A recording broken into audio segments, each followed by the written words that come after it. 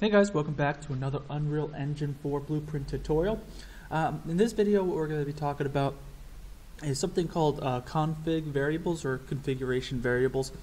And basically a configuration variable just allows you to place your variable within the default engine INI file within your project, so that when you actually package and cook your game, you can have certain variables be certain values for that build. So as an example of a use case that I've used in my own projects is for one of the projects I'm working on, we want to release certain types of builds to certain people.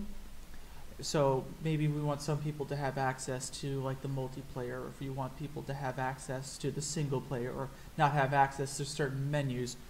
We use configuration variables, and I've used them for booleans to whether or not let these things be accessible through the menu in the UI. So if I set it to true in the configuration, you'll have access to that menu option. If I say false, then you won't. And when we cook, we have a package build and we have those settings. So it's a cool, quick way, instead of having to go into the blueprint itself, having to change it, recompile, and then build, you could just set the variable within the default engine INI, and you set the variable to whatever you want. So that's what I'm going to show you today. Very simple examples, just basically changing variables through the configuration file. Nothing too extravagant, but it'll get the point across so you guys understand how it would work for your own project. So for this video, I'm using Unreal Engine 4.15.1. I've just created a project with starter content. I don't think I used any templates or anything like that. It's just a bare bone project, and all I've made is my own game mode and my own player controller. And in my player controller, I add the widget that I'm going to be using for this example, and I just add it to the viewport, and just make sure your game mode is set in the menu, or I'm sorry, in the level that you're working with in the world settings here. So BP game mode, and it has my player controller. And the UI itself, super simple. All I have here is basically just a text block. I gave it a variable name, config variable text, made it a variable here, just so we have access to it. So what we're going to do is on construct, we're going to set the text, and I'm going to give two variable examples, or maybe we can do a couple different ones, who knows. Let's start off with some simple ones. I'm going to start off with an integer and a text variable. So first I'm going to use format, because formatting text is always the way to go, because you can use these curly braces, put in names, and basically gives you variable pins for it. So the first one's going to say text, then I'm going to use the vertical line here. I forget what the name of that is, but then I'm going to use integer. So now I have these two pins. They're wildcards. I'm going to create two variables. One's going to be an integer, and I'll just call it number. No, I'll just call it integer. Let's see if we can get away with that. And the other one is going to be a text.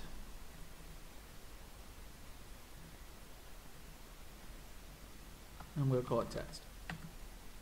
Now, next we're going to get them and plug them in. And we can set some default values for them as well. So for integer, we can make this 2. And for text, we can just make this say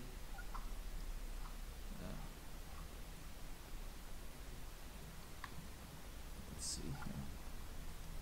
Why is it not letting me see that?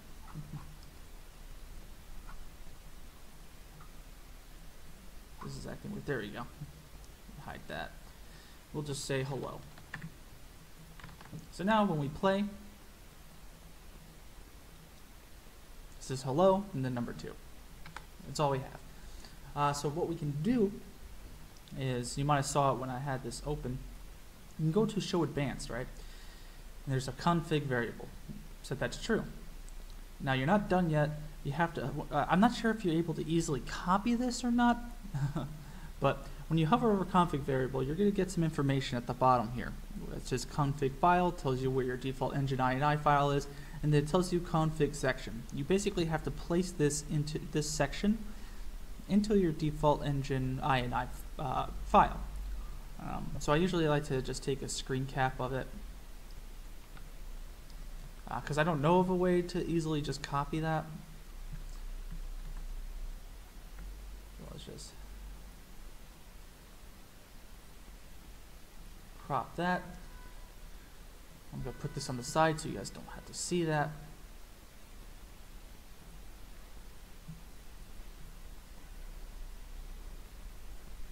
Now what I'm going to do is I'm going to open up in here. I have my project. I have the project in there. Go to config, default engine INI.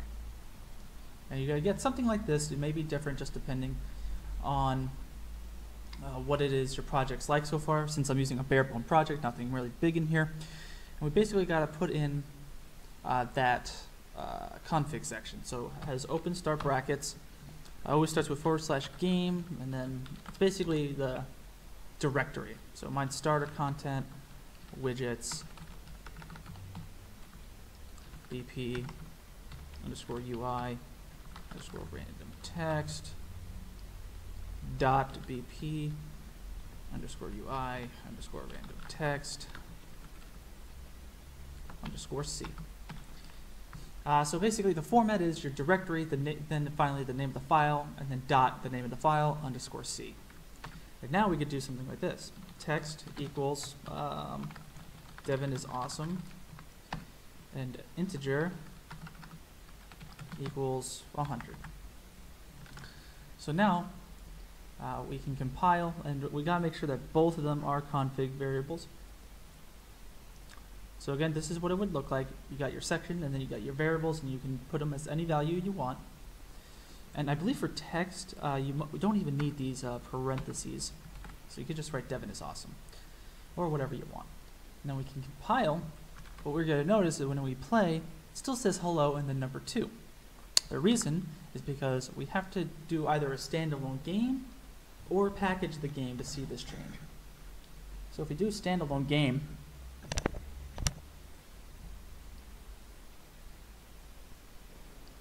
we have Devin is awesome and 100.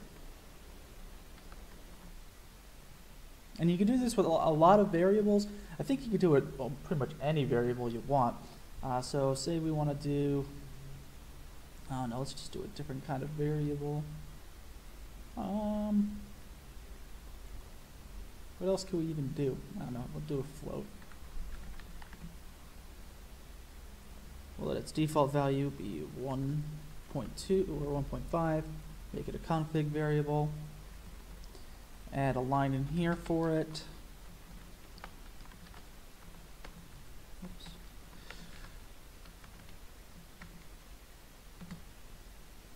Plug it in. And now if we just play a new editor window, we got 1.5 in there. But now if we go into our config, in our default engine INI, we can do float equals, I don't know, 5,000.222. And then we can do standalone game again. And it should show it. Okay, so it's not showing it, so that means I did something wrong.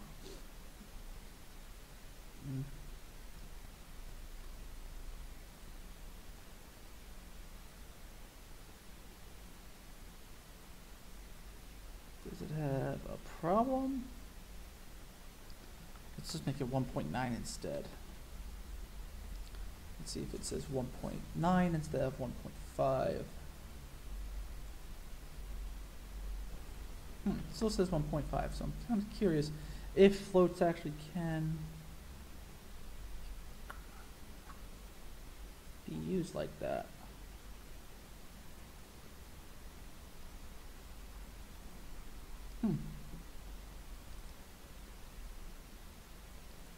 Try one more time. That's all right.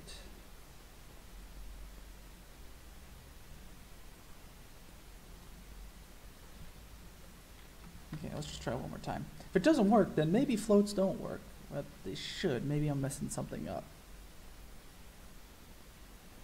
There we go.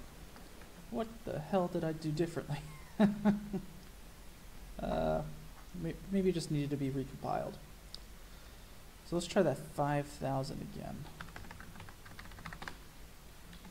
That's a ridiculous number.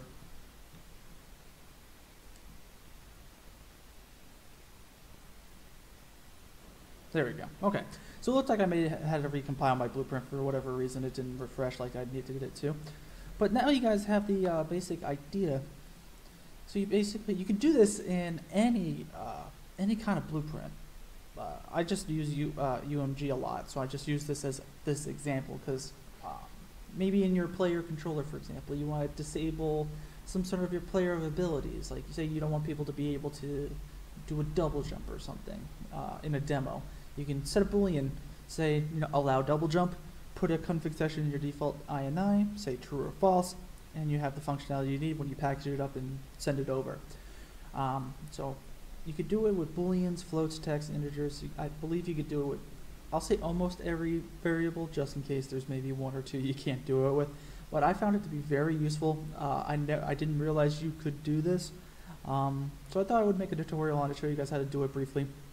So let me know what your thoughts are on this tutorial. Let me know if you thought the information was useful.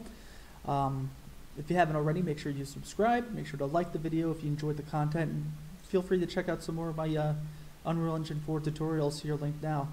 And until next time, see ya. Just hold on, we're going home. Just hold on.